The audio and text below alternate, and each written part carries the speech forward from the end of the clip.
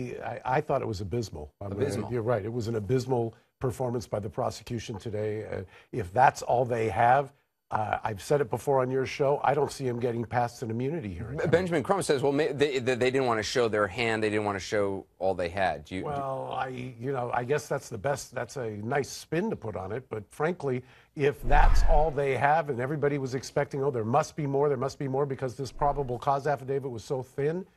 If this is all they have, I don't see how this gets past an immunity hearing. Sonny, do you agree with that?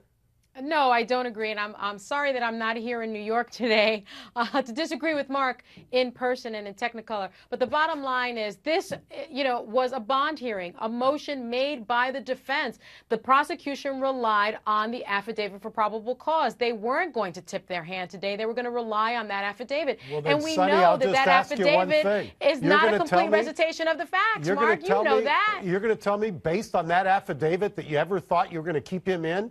Everybody, there was a lot of people yesterday, all of you pro-prosecution people were all over the airwaves yesterday saying he's not going to get bond, there's a presumption, blah, blah, blah.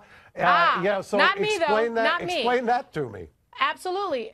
Bottom line is the standard is so let's not all talk over each other. Because Sonny answered the question, then Mark, I'll ask you a question. The standard is so very high for the prosecution in terms of a bond hearing in Florida. It's beyond a reasonable doubt. So I always suspected that George Zimmerman was going to get some sort of bond package. Everybody knew that. Let me bring it. Mark Manijay, the $150,000, you say that's well within the realm of where it should be. You weren't surprised by that? Well, I was predicting that it would be about $100,000, so that's a normal realm. I would say, though, that I disagree with Mark. He classified this as an abysmal hearing. I think he's being very generous. I think that the fact of the matter is that it really didn't even rise to that level. The reality of it is they went ahead and secured, by being unprepared by their own admission, that they did not have any proof whatsoever of who initiated this or how the encounter occurred. There is no opportunity for them to come back and say that they were wrong when they swore to that. They swore to that under oath. That's all the evidence they had. So when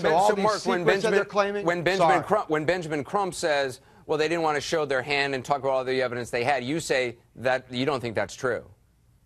Well, as to these two key points, of course it's not true, because you take the stand and you get asked under oath, what else do you have to establish this or that, which are essential elements of this case, and they say they don't have anything else. They don't have anything else. That was said under oath. Okay. They can't come back and claim otherwise. Give Mark credit. He's willing to slam the prosecutors harder than I was, and he has to practice down there.